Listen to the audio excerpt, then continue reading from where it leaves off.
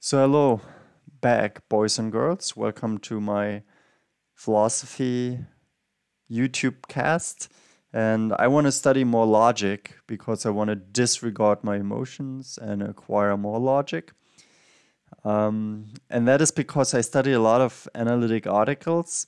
And though I had a logics course during my Bachelor of Philosophy, and I also read several logic books, for example, of Quine, I still feel not equipped to read a lot of articles in analytic philosophy and also of Robert Brandom. And I always wonder, is that because I have studied not enough logic? Yes, of course. And so, yeah, I looked into an article and it says the best books on logic by Tom Stoneham. So, and Tom Stoneham is a British philosopher. Um, I don't know him, and he is at the University of York, head of the department. And I'm not sure if he's qualified to do logic, but it seems he has taught it very often. He has not written a book of logic, why, that he describes in this article. And here it says logic is an excellent form of mind training. Do we need mind training, or should we rather focus on practical tasks where we train our mind? I always wonder, should we practice our mind just randomly and get lumosity, for example? So in the book he recommends is Logic Primer, then Logic by Wilfred Hodges, Paradoxes by Sainsbury, and the Tractatus Philosophicus of Ludwig Wittgenstein, which I read, but I feel it didn't really prepare me for understanding all these logical discussions, and then the philosophy of logic. I think I read that. I don't remember if I read that in full anymore, but I read that when I had a course on Quine during my bachelor studies with Professor Anscott. Okay, and then he goes through and he explains a lot about the problems or the motivations for doing logics. So, and what is logic about? If we think one thing is true, then we may be committed to thinking something else is true. The most common conception of formal logic is that it's saying all languages have this interest in truth.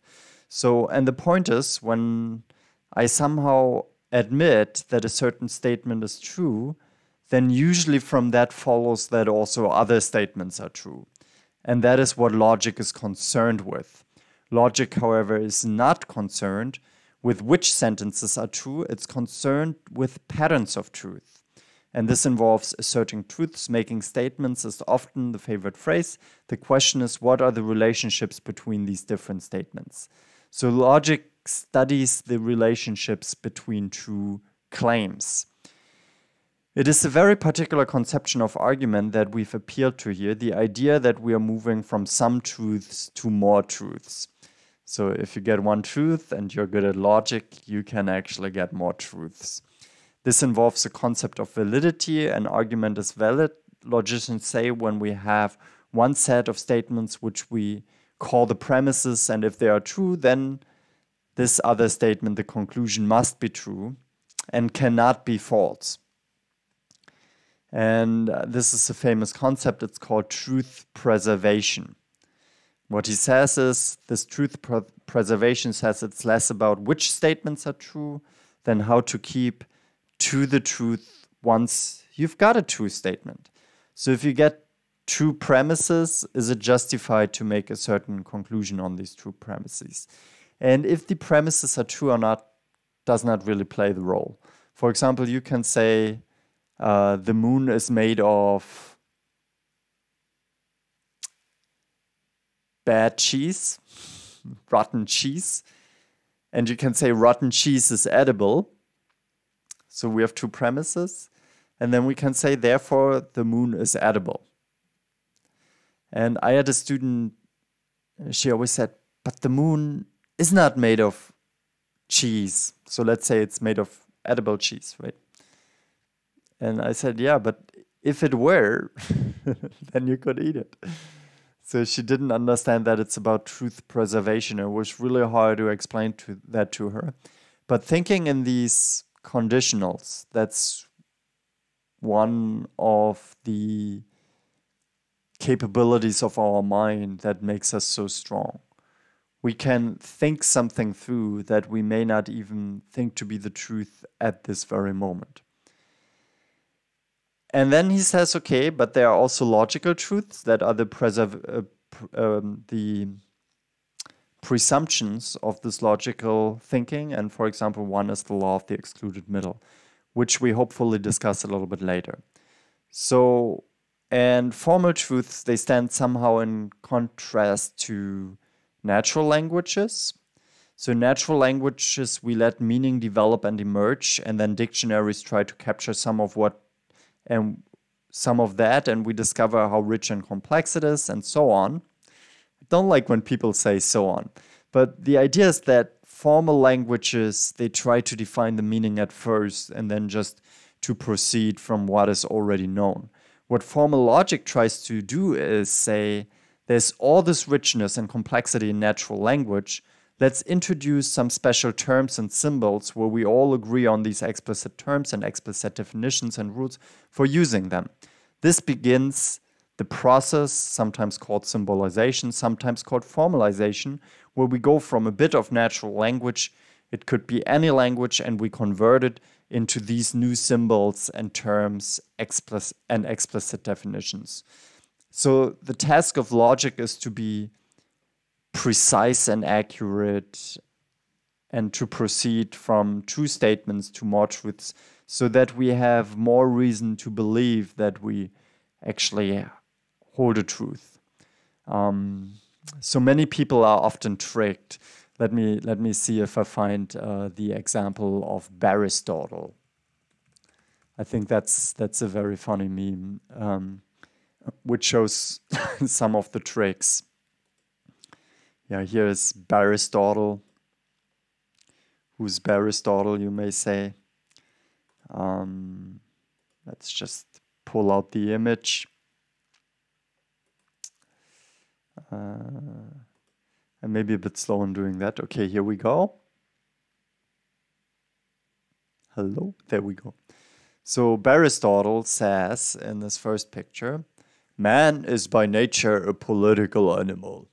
I, a political animal, am therefore a man. And that sounds true, right? And then somebody says, I feel like that's not a valid syllogism. And then Aristotle just flips out and says, well, that's my logic. Okay, so, but the idea here is that we obviously sometimes follow some ideas and we think it's logical, but it's not. So man is by nature a political animal, that's the premise. And then we have, I am a political animal. But this is a logical fallacy because you try... So man includes political animal, but political animal does not include man. So that's a problem here. And the idea is that if you bring it in formalization, if you formalize this argument, then you can show more easily that that is false and also prove that that is false. So effectively, formal logic is a very general form of algebra. And of course, that includes a lot of problems. So for example, how do we define the logical function of OR? Do we say logical? The logical operator of OR, that may be more correct. Or how is it also called? In math, it's called operator. I think in logic, we call that a logical constant because it does not change its meaning. So yeah, he says way more on that. And then the book he recommends is The Logic Primer by Colin Allen. And he says a lot of people write their own book and there is no good logical book. But this logical book here is interesting because it doesn't say everything. I like it because it doesn't explain anything. I think he means I like it because it does not explain everything. This sounds a bit wrong, right? But I'm not a native English speaker.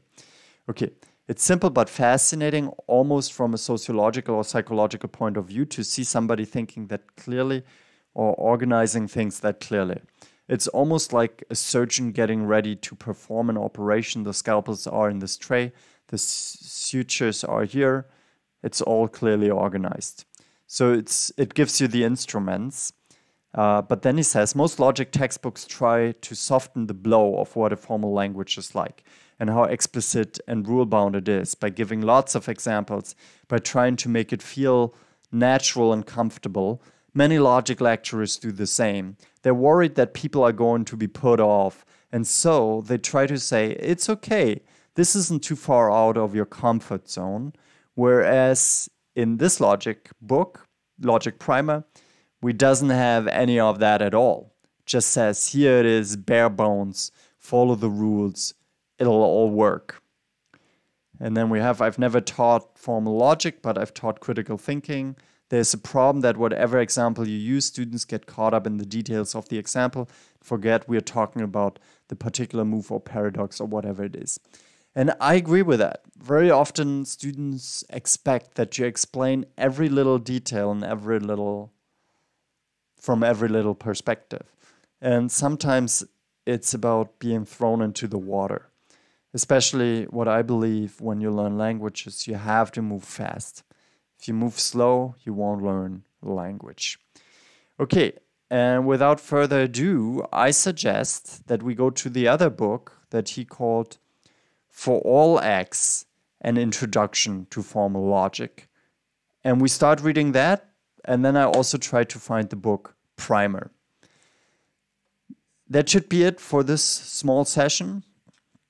Join me the next time. Subscribe if you want to read more about logic and think about. Let me know in the comments if I said something wrong about logic.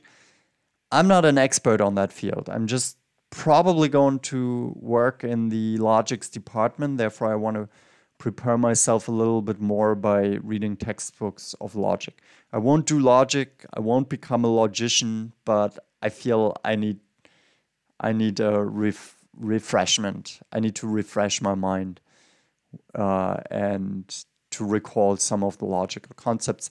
Therefore, I just start reading an introductory book, but I hope that somehow it goes deeper into the matter.